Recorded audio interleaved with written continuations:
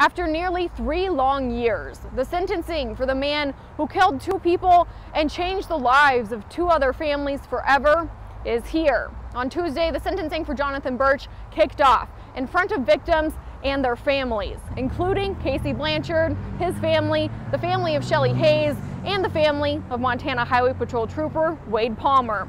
Birch's actions that night forever altered the path that my family was on and has forever altered our lives.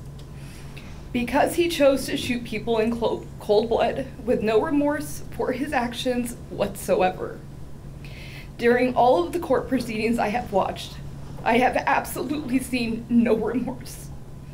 I have no doubt that if this person ever gets out of jail, he will do the same thing to other families. He has handed down a life sentence to each one of these victims in one way or another.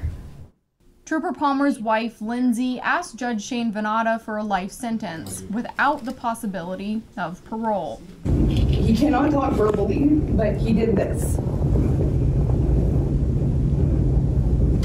which translates to lock him up, throw away the key.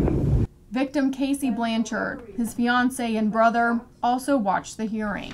2 courtrooms were packed with law enforcement officers and friends and family of the victims. Prosecutors showed video of the March 2019 incident, including dash cam footage from Birch's car as he followed the victims, as well as crime scene photos that are too graphic to show, and the 911 call made by Julie Blanchard. 911, what's your location of your emergency? Multiple witnesses, including Trooper Palmer's daughters and family members of Shelly Hayes, sent written statements, which were read out loud.